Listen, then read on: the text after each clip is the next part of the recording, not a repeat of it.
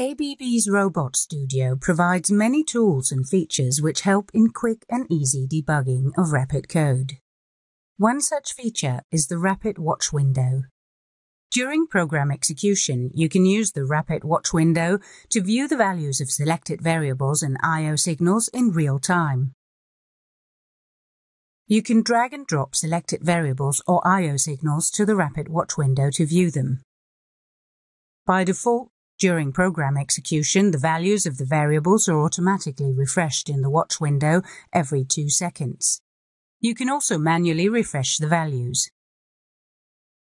You can follow the program execution by following the program pointer, which is the yellow arrow.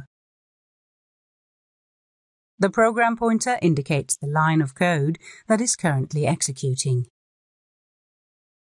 Using the commands in the Program Pointer menu, you can also set the program pointer to the location of the cursor, or to a routine, or to the main, and then start program execution from that point.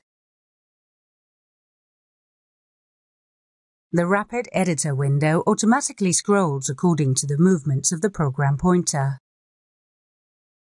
The Test and Debug group of commands allows you different program execution options that help with debugging the code.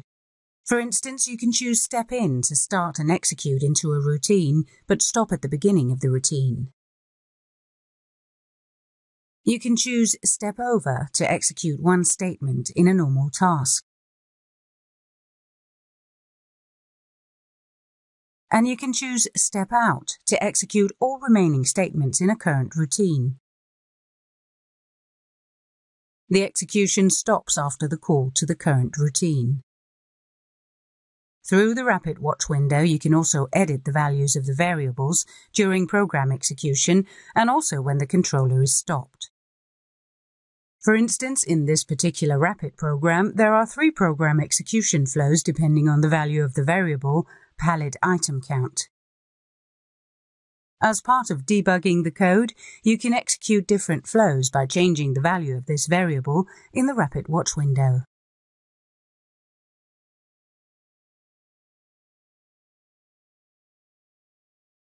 The value of the variable is updated in the Rapid Watch window as the program executes. Changing the value again executes a different flow.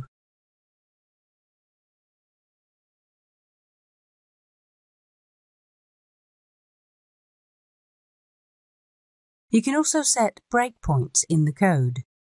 You can use the toggle breakpoint command to add or remove a breakpoint at the cursor. Program execution stops at the breakpoints. Using the Rapid window and properly placed breakpoints, you can observe the changes in critical variables.